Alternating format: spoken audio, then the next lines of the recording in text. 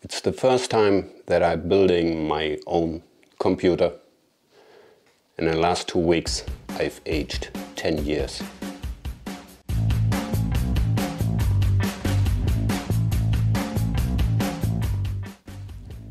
Now, it's not that I need a new computer. I want it. I want to edit my videos faster, and I want to play Cyberpunk in 4K with ray tracing. Now, I want to have a computer that's not only fast and powerful, but it has to look nice. Something that you like watching. And yeah, let's say building a computer. It's not difficult. You buy your parts, and if you go strictly for air cooling, put them together, you're done in one evening after dinner. Or even if you go for an AIO water cooling, not a big difference. It doesn't take any longer if you put on a water cooling block or air cooler on your CPU. The same. Or you go my way and you do a custom water cooling.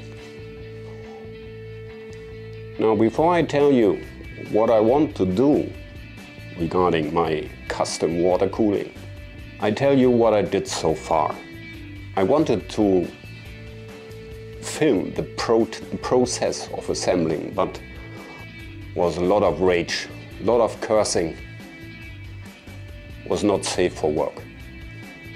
So I tell you what I built in. Now the case is the Height Y60. Main board is the NZXT Z690. The CPU is an Intel i7 2700K. Graphics card is an RX 6900 XT Extreme Water Force. The water cooling block was already installed and the entire area will be illuminated.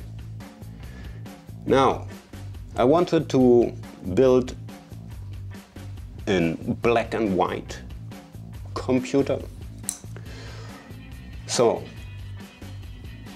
I bought extension cables in white for power supply for the graphics card and for mainboard supply. This is water pump and reservoir for the water cooling. I have built in 2 radiators, one on the top 360 millimeters, one in the back 280 millimeters, and I have 2 fans in the bottom, one on the side, 2 on the radiators, and 3 on the radiators on the top. So I have 1, 2, 3 for outtake and 5 120 fans for the intake. Now, this has to be cooled. There's 2 options. First, you go with soft tubing. Soft tubing means flexible, let's say rubber hoses that you can bend in every direction that you like. Very easy, but easy is not my way. I've spent so much money so far, I don't want to go the easy way, so I want to go with hard tubing. Hard tubing means solid plastic tubes that you have to bend yourself with a hot air gun. I'm scared. Anyway, what I want to do is the outtake of the pump. I want to go into the graphics card. Now, I've seen many builds where they go from the graphics card directly into the CPU cooler.